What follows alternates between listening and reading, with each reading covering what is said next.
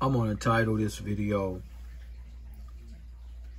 "This is the kind of shit that pisses me off in the guitar community." This is why I stay away from most of them here on YouTube in the guitar community.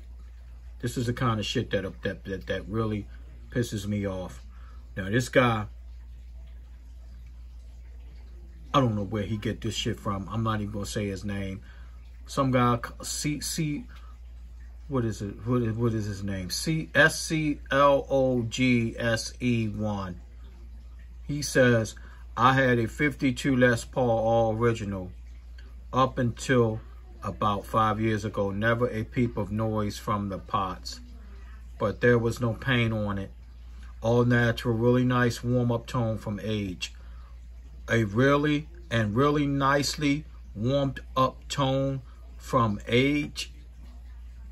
What are you talking about? What the fuck is this guy talking about?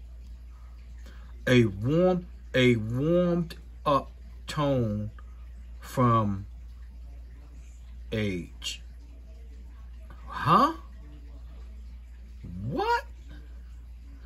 It was an all natural guitar and it had a really nicely warmed up tone from age. Lord have mercy.